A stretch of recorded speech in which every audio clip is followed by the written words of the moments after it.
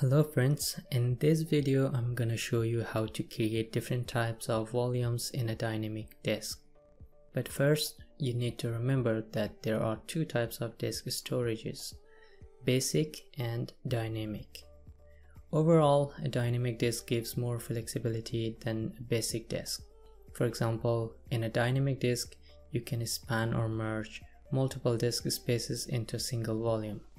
It also allows you to create RAID 0, RAID 1, and RAID 5, which technically provides you with speed and redundancy. Keep in mind that a basic disk has primary partitions and can support multi-boot configuration. Dynamic disk, on the other hand, has different types of volumes that can be modified and extended at any time, but it doesn't have multi-boot capability.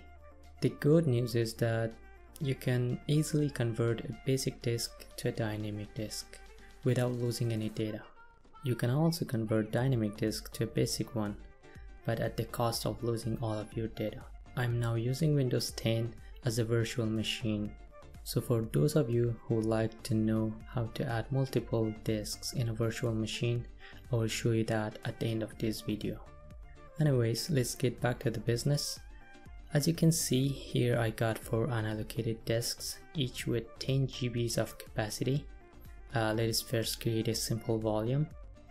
A simple volume is the same as primary partition in a basic disk. Here you can specify the size of your new volume or partition.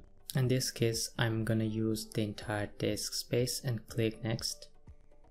Now you can assign a drive later, or choose not to assign any by selecting the last option. I will explain this option at the middle in the following examples. For now, let's assign a later and click next.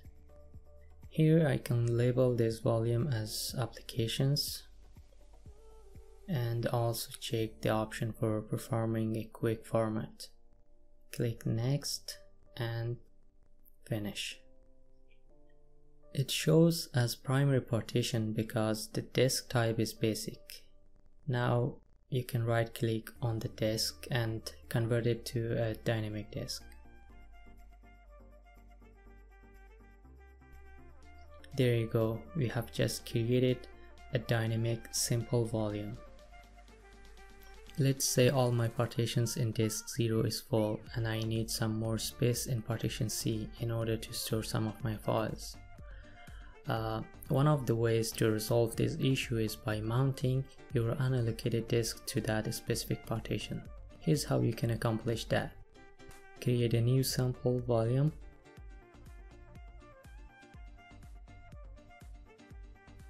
Okay, I'm gonna use half of the available space.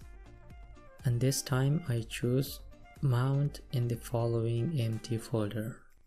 Browse your desired location and create a new folder.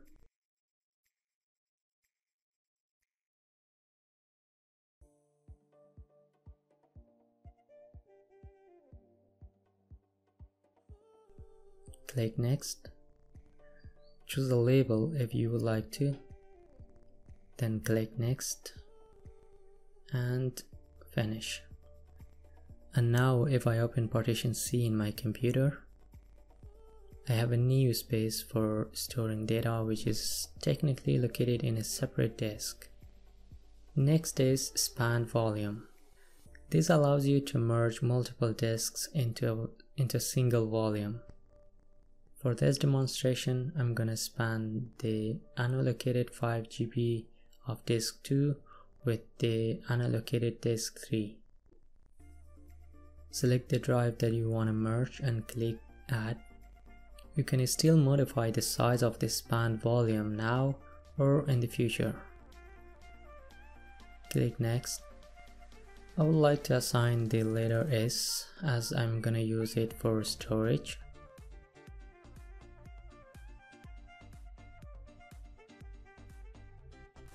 Select yes to allow your disk to be converted to dynamic. That's it, my friends. Our new span volume has 15 GB capacity and is shown in purple color.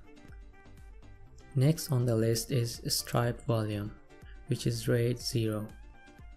This type of volume provides high speed because it stores some pieces of the same data in disk 1 and other pieces in disk 2.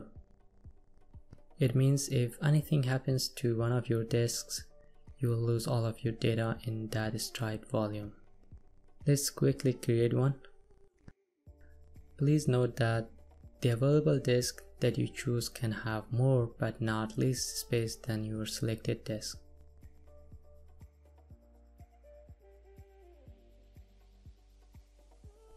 There you go, here is our new striped volume or RAID 0.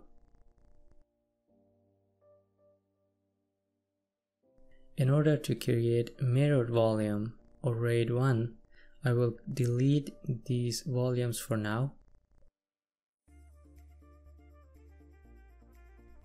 Mirrored volumes stores an exact copy of the same data into 2 disks.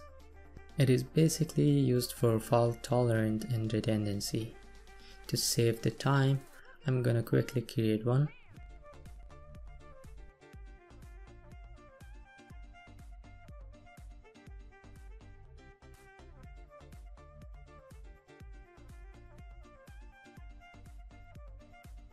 Because it duplicates the same data across 2 disks, your total storage space will reduce by 50%. For example, now this volume shows 10 GB capacity, although there are technically 20 GB of space. Though it is not as fast as a striped volume, but at least you won't lose your data if one of these disks become corrupted. The option for creating RAID 5 is grayed out because it requires a Windows server that I currently don't have.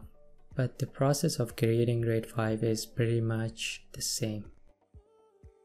Finally, it is time to quickly show you how to add multiple disks in your virtual machine. But before that, don't forget to subscribe to my channel. And if you have any questions, leave it down in the comment section and I would be more than happy to answer them. Thank you.